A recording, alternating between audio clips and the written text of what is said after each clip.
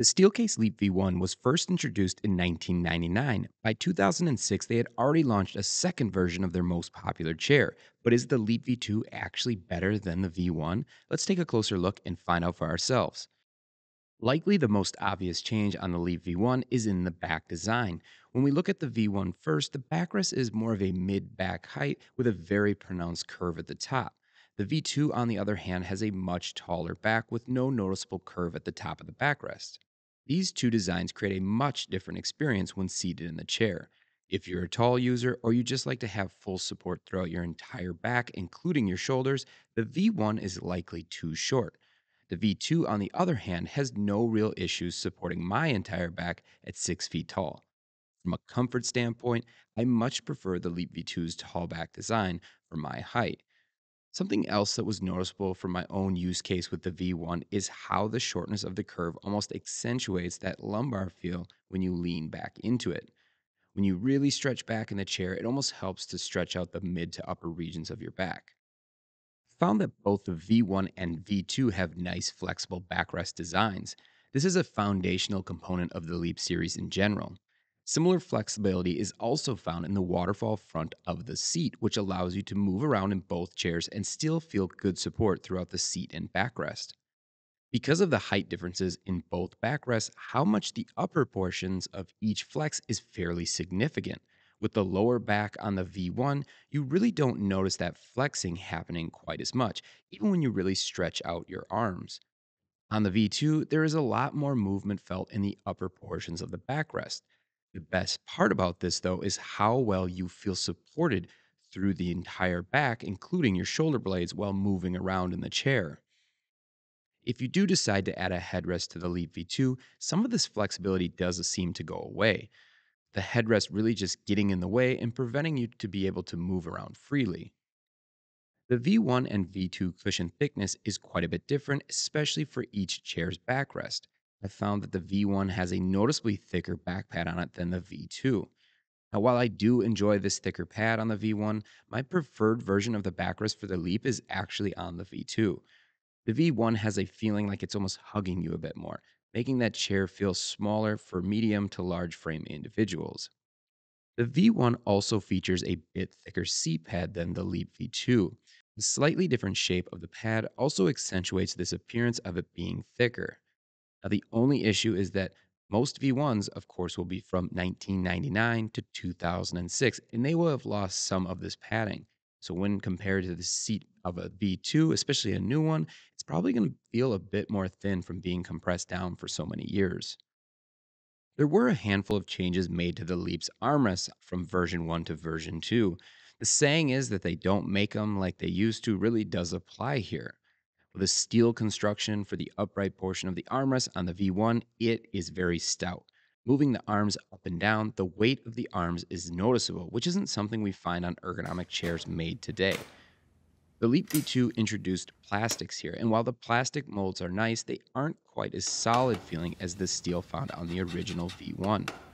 When you apply a bit of weight to the armrest on the V1, they don't have any flexing that occurs. Meanwhile, with the V2, the arms don't feel quite as sturdy, but this comes with the territory for more modern chairs. One important thing I noticed right away with the V2 was the play in the vertical portion of the armrest was reduced, so this is an improvement here. While the V1 was sturdier overall, there is quite a bit more space between the inner and outer portion of the actual armrest vertical frame design, and this allows the arms to sort of rattle around a bit. Steelcase has an absolute lock on the best armrests in the business. Four-way arms found on the Leap V2 are also used on the Amiya and Think chairs. This armrest design wasn't something that came on the original version of the Leap, though. Instead, they included a three-way armrest, which actually for its time was quite impressive. Three-way arms on the Leap V1 offer a wide range of adjustment. Height, width, and a sliding pivot function are standard. Underneath the sliding arm caps, the adjustment guide for the chair is included as well, which is something that carried through the current Leap V2 design. The Leap V2 introduced an important motion, though depth. The four-way armrests on the Leap V2 are second to only the Steelcase gesture with regards to their adjustability.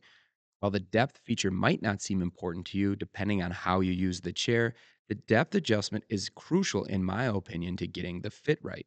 And this is especially true if you're using something like a keyboard tray at your desk, you like to recline, or you just like to scoot up close to your desk. I think you can tell by now the armrests on the Leap are one of the more significant changes for the chair. The shape and feel of the actual arm pads themselves were also radically redesigned and for the better. The pads on the V1 are similar in construction to the pads on the Aeron Classic chairs from around the same time frame. Now, this was a three-piece construction with a plastic insert, a foam pad, and then a sock type system that was then stapled over the pad and plastic insert. This design created a rock hard exterior for the pads that were very durable but not very comfortable, especially if you wanted to dig an elbow into them. Pads themselves are also quite large, which I guess can be a good thing if you want some additional space for your arms.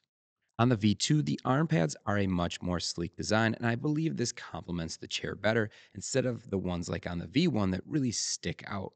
The newer version of the pad is made of a one piece PU pad that's molded right onto the plastic insert.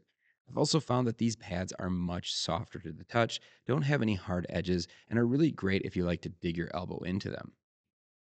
By now, you've probably concluded that there are many changes done to the Leap V2 that were linked to aesthetics and finding a way to lighten the overall chair's weight. Base design was another great example of this. The V1 had a more flat and round design that created a more dated look and feel. The V2 base has more height, sleeker lines, and is quite a bit thinner, creating a modern look for a chair that was designed 14 to 15 years ago. Plastics have come a long way, which has allowed many of the chair manufacturers to switch to a lighter nylon plastic that creates a sleek look for bases. The Leap V1's base is an absolute tank built from steel, which is something that isn't commonly found on standard sized ergonomic chairs anymore. This heavy design wasn't the prettiest, though, with the cheap plastic cover used over the top to hide that steel structure beneath. The Leap V2, on the other hand, uses a heavy duty nylon plastic design, which creates a more streamlined look.